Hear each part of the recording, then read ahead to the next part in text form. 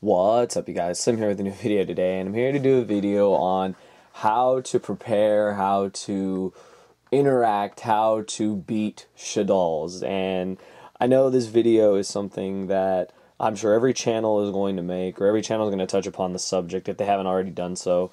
I recently have gotten back into the game, and of course, unless you've been sleeping under a rock, you don't know about Shaddolls, the most ridiculous, one of the most ridiculous decks to come to the game in a long time. In about 2 weeks, it's going to be released. The cards are going to be legal from Duelist Alliance, and that deck is going to absolutely destroy the world, as people have put it. The deck is just insane. I watched it play on DevPro. I watched people test it. It's just so ridiculous that a deck like that exists. It literally can do pretty much anything. It has access to some of the most ridiculous fusions that I think have ever been printed. Midrash is an absolute bitch. You can only special summon once. It's just ridiculous.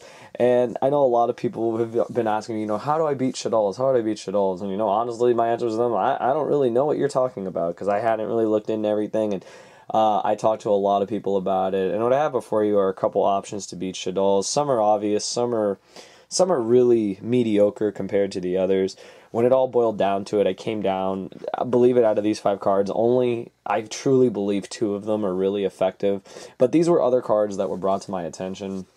I know there's other cards, but these are the only ones I can remember off the top of my head, but I'm going to talk about it. So a little thing about the Shaddolls monsters, they're all little flip effects. They all have graveyard effects. They all just do a bunch of crazy shit. They special summon each other. They pop back row. They let you draw cards, and their craziest card.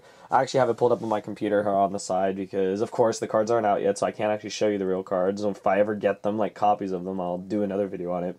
But their Shaddolls fusion is pretty ridiculous. People who don't know, people who ever played Gem Knights, you'll kind of remember, because this card is kind of like the Gem Knight fusion. You just do it to summon a Shaddolls fusion from the extra deck on your side of the field, or hand as fusion materials. The thing that's stupid about this card, though, is if your opponent controls a special summon monster from the extra deck, you can also use those monsters as fusion materials. So that's pretty ridiculous. You can use monsters from your main deck as fusion materials. So basically right there, that says if you XYZ or Synchro, you're giving them a free fusion. You're letting them go right directly into their deck to use Shaddolls fusion, and then they're going to get out Midrash. Or the other one that I did play against a couple of people who actually did have this deck. It was totally random. The other one that I've seen them summon is Nephilium. I don't know if I'm saying that right. The Shaddolls Nephilium. And that comes from the variant that I've seen where they're running artifacts in them. Artifacts are being splashed and everything, but that card's insane too. It's a 2800 beater. If it battles a special summon monster at the start of the damage step, you destroy it. That's pretty stupid. And if the card is sent to the graveyard, you can just add back a Shaddolls spell or trap. So basically, you grab back the fusion and you just do it again.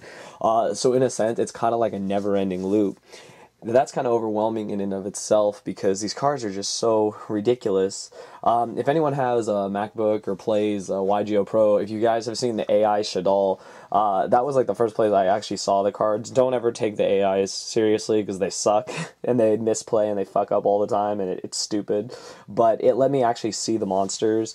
The Shaddolls Falcon, the Shaddolls Hedgehog, the Dragon, and the Beast.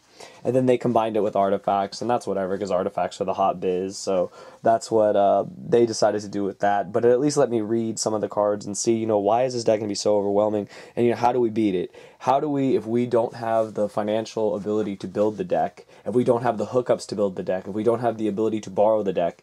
Everyone is saying you have to play that deck, or there's also Stella Knights, there's, there's Burning Abyss, there's other decks, but for right now, people are really focusing on Shaddolls and saying, this is the deck, you have to play this deck, it's going to be probably the best deck. And then you're going to have the other side of the argument where people are going to say that this deck is just overhyped, there's ways to beat it, and so on and so forth. I'm going to go on the latter part of that and say, I'm not going to play Shaddolls. So what if we're not going to play Shaddolls? How do we beat them? How do we prepare for them? Most decks are going to get stomped by this deck. It's a known fact. I've talked to a lot of good players, and they're just saying a lot of the decks that were relevant last format and this format, they're basically the same format, are going to kind of fall by the wayside because they're just not going to be able to keep up. So how do you make a deck how do you design a side deck or a main deck that can beat this deck? So back to like the main part of the video, the cards that I have before you, cards that can stop Shaddolls in their tracks. I'm going to put my two favorites to the side because I'll explain why. These are three things that were brought up to my attention by subscribers, by people on Facebook, stuff like that, etc. The first one is pretty obvious. Consecrated Light. Your opponent can't normal summon, your opponent cannot normal summon or special summon dark monsters, declare an attack with dark monsters. Bad though. Card's terrible because they just set the dark monster, flip the effect, and boom. That's about it. They can just start setting their Shaddolls. So this card, I think, is crap. I don't think this card does anything. At first, I was like, oh yeah, maybe this card is good. But no, they can just set the Shaddolls, which they do anyway, and it's like this card does nothing. So this, in theory, was just bad. At first, I was like, oh yeah, wait, maybe. And then I read it again. I was like, oh wait, they can still set cards. So that card immediately got the boot from these cards. Now, the other two cards. Defusion was interesting. Defusion was because, Midrash is a bitch. You defusion it. Okay, you get it off the board.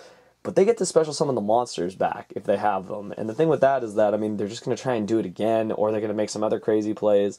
So I don't know how effective Defusion really is, to be honest. A lot of these cards I don't think are really that effective. I don't know if they're worth side decking. Defusion is cool in theory, the fact that you can just hit their Midrash, hit any other fusion they make, but if they have the ability to do it over and over again, you better hope that you have extra defusions, and then when they bring out the monsters anyway, they already have monsters on board and they're just going to keep doing their plays. So I don't know how effective defusion will be, but it was something brought to my attention to take out Midrash and take out any of the other fusions they make. So it is interesting. I don't know if it'll actually hold any weight when the Shaddolls come out, but it's nice in theory to think that an old card like defusion could actually do something. The one that actually did come to my attention at first was Royal Command, a really, really old card. This was the reprint of it. This card just basically says negate the effects of all flip effects. So Shaddolls are basically all flip effects. So in theory, it's like a floodgate. It's going to stop them from flipping, and it's going to stop them from, getting their effects off, getting their pluses, etc. Problem is, though, they have their graveyard effects, and their graveyard effects can easily pop Royal Command. I'm trying to remember which one actually pops Spell and Traps. Bear with me. It's the Shaddolls Dragon, I believe, because when you flip it, you target one card your opponent controls, return that card to the hand. If this card is sent to the graveyard by a card effect, you can target one spell or trap on the field, destroy the target.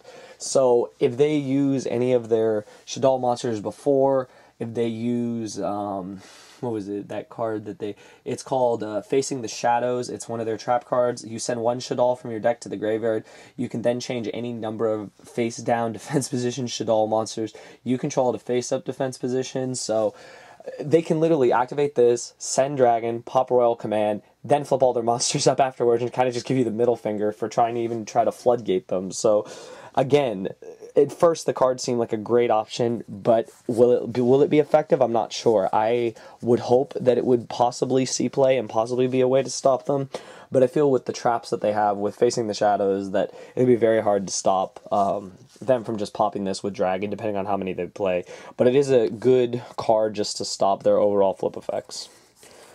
Now, the last two cards are a little more obvious, and these are the two cards I felt are probably going to be the most effective against the deck, if you're going to have a fighting chance against the deck. A lot of people are comparing this to Baby Dragon, Dragon Ruler format, that you had to have Floodgate cards, you had to have cards specifically designed to beat the deck if you were going to win. The first one is very obvious, Shadow Imprisoning Mirror. I personally feel Shadow Imprisoning Mirror is probably the best quote-unquote floodgate, because not only will it prevent their on-field effects, it will also prevent their graveyard effects. That's the main thing you're trying to do. That is the deck in its entirety. They're going to flip on the field, they're going to activate in the graveyard. Shadow Imprisoning Mirror is going to take care of that. A lot of people are going to be siding 3. The formats to where you side 3 Shadow Imprisoning Mirrors, it's back. When Inzectors were around, it was a thing. When Dark World started to become a thing, people sided Shadow Mirrors. Shadow Mirrors is going to be sided again if you're not playing Shaddolls.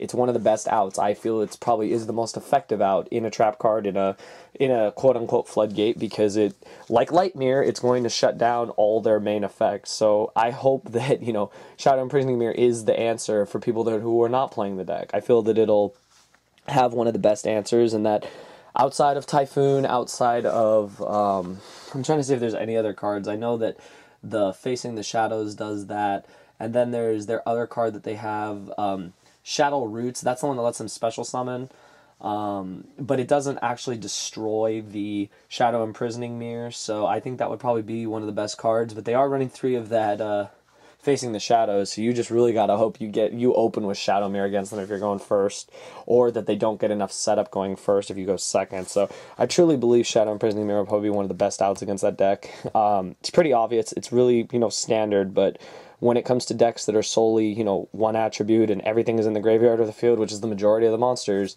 it's probably one of the best cards to beat them. And then last but not least, now I'm going to cross out, this one just is a no-brainer. They're all flip effects.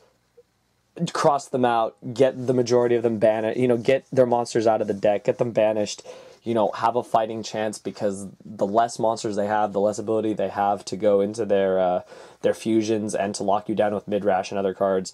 So I truly believe at the end of the day, these two cards will probably be the most effective. These are the only ones I know. I want to leave the comments below to other discussion cards, other cards that I forgot. I know there's plenty. These were just the cards I actually physically had on me. I didn't want to have to do a DN screenshot or any of that crap. I actually wanted to have the actual cards in front of me, because right now I could say I'm not going to play Shaddolls. That could all change.